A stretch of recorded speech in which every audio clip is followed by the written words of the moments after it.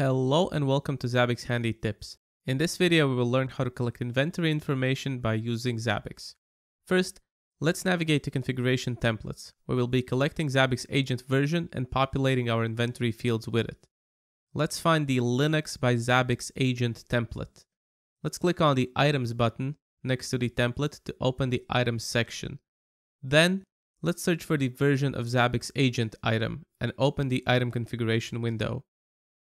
In the Populates Host Inventory field dropdown, let's select Software Application A to populate the corresponding inventory field. Once that is done, let's update the item. Next, let's move back to Configuration Hosts and filter in the host for which we wish to apply the template. In my case, I will filter by Hosts Classroom.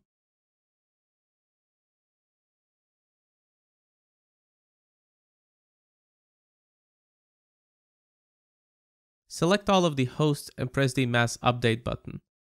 Open the Templates tab and link the Linux by Zabbix agent template.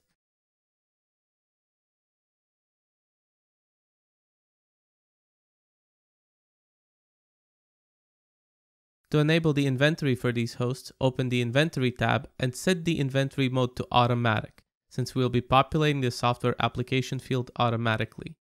Press the Update button. Now we need to wait until our agent version metric is collected. Once that is done, let's navigate to Inventory Overview and group our hosts by Software Application A.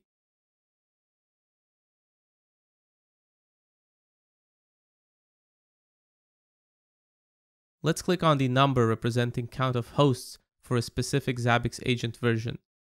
Now we can select an individual host, click on it, and see configuration and inventory details of the selected host by switching between the Overview and Details tabs.